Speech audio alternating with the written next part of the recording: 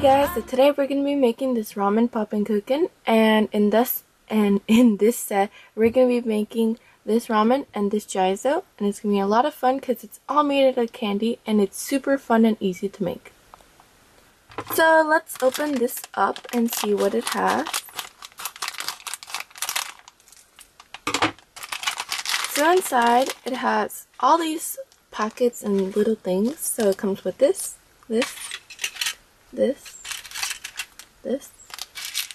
some more of this, and this. And it comes with this tray to measure, mix, and combine everything. And mine are just a little bit damaged, but that's okay. So let's start. First step to do this is to cut your tray in half.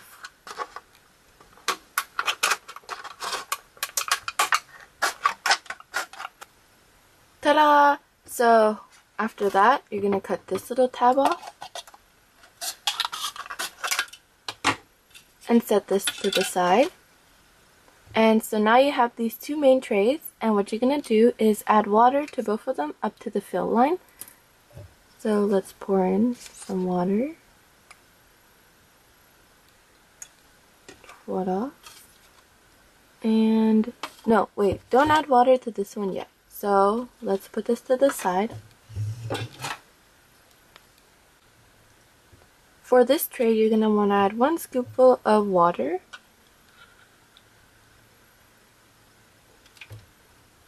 And now you're done with this, so you could just throw it away.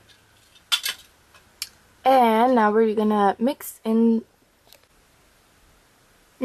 add in the appropriate powders to each of the containers. So I already opened the soup powder, which is the smallest packet.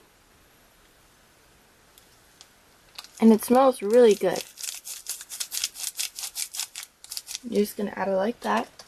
And stir it in until it is nicely dissolved, just like a regular soup Instamix.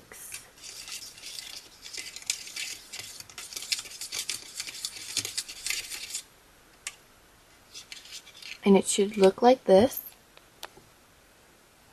So now for the noodle mix, you're gonna add this packet, the largest one of them all,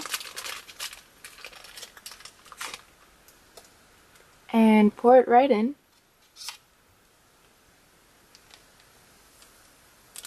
To the largest container, which you have added 1 cup full of water, the measuring tab, of course, and you're going to mix that in.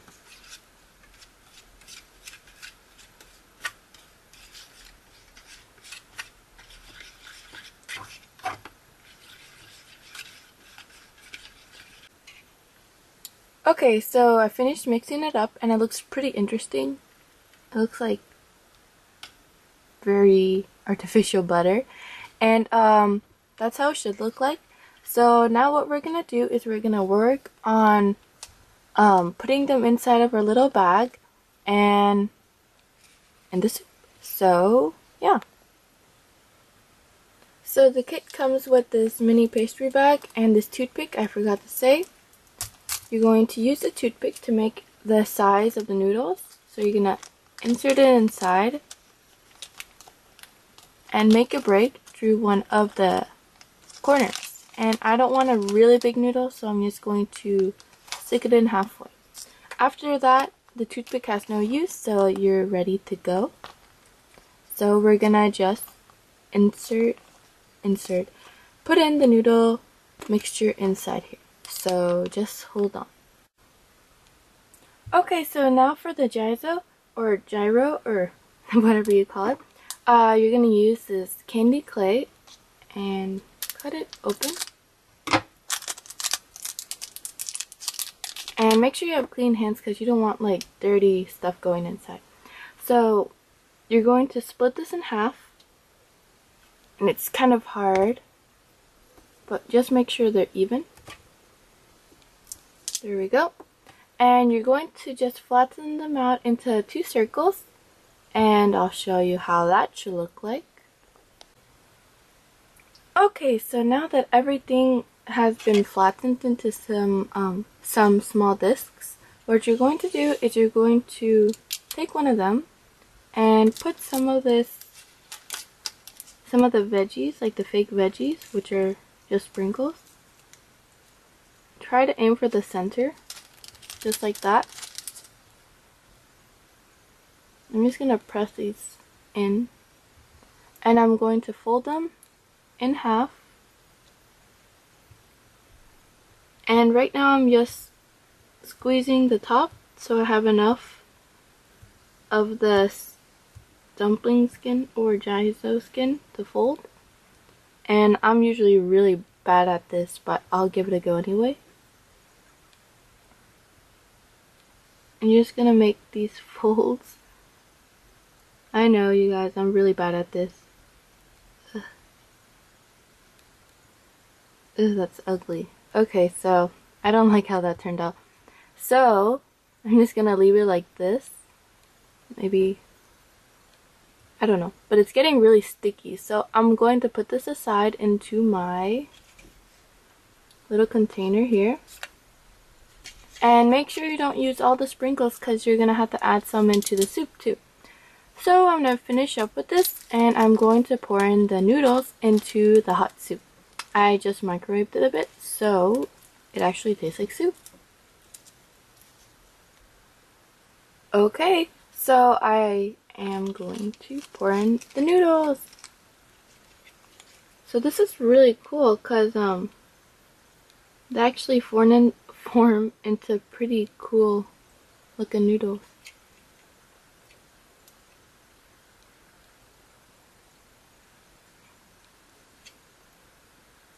And you'll soon see them as they come up to the top.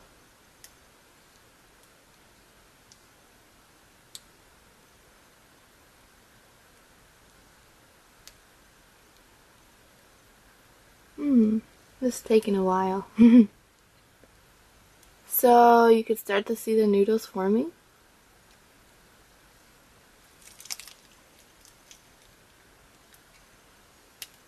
It's really fun to do this too. And let me just squeeze whatever is remaining because I don't want to waste any of this. And yeah, it's just a little bit more. And that looks about done. So you're done with that, and all you need to do now is add in the veggies. So just pour them on the top. And I'm gonna add some here. That looks super colorful, doesn't it? So let's give it a try. So let's give it a try on how it tastes. So yeah, that's pretty good. So the noodles, they don't taste much like noodles. Like, well, I forgot how noodles taste like. But they're really like jelly-like. And with the soup, it tastes really good because it's beef flavored. And, well, the veggies just like sank to the bottom, but that's okay. So let's try one of our sticky jaizo.